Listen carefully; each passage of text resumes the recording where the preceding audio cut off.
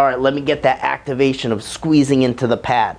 All right, that is what we're after here with this type of cueing.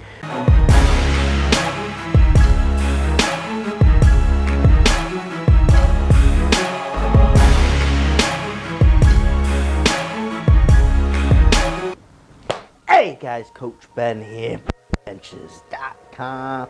Today I want to talk about a concept of using your upper back that is going to do wonders for your bench press.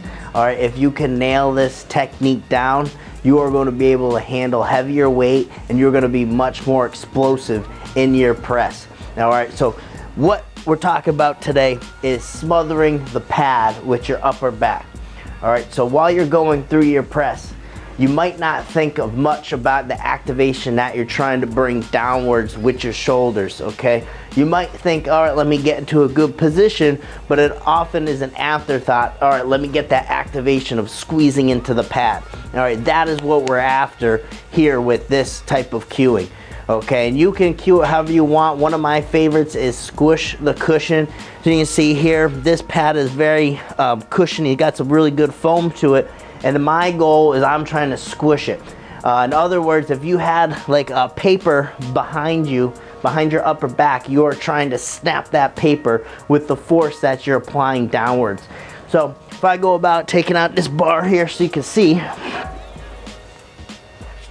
all right, when I get this bar out, first I'm squeezing my back real tight here.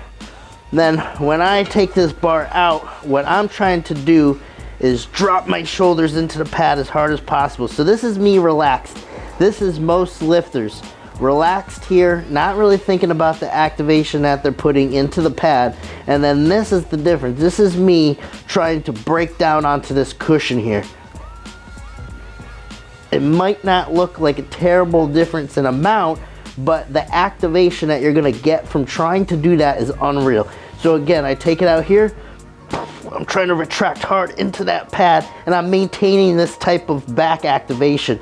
As I lower the bar to my chest, I'm constantly thinking, let me squeeze my back together and let me push into this pad with my shoulder blades.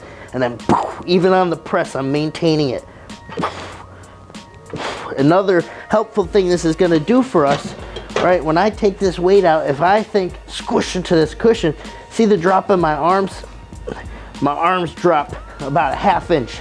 Okay, so I get this weight out, lock it out, squish the pad. It's not much, but if you see where the bar is here, and then where the bar drops to, that's a significant difference.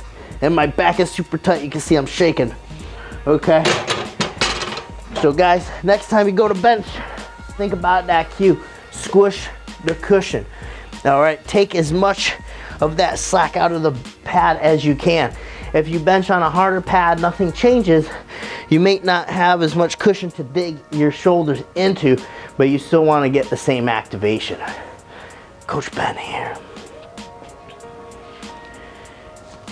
Born to bench.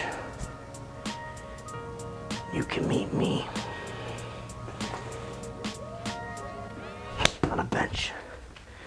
Thanks for watching. Make sure you subscribe to the channel over here. Check out the links in the description box below.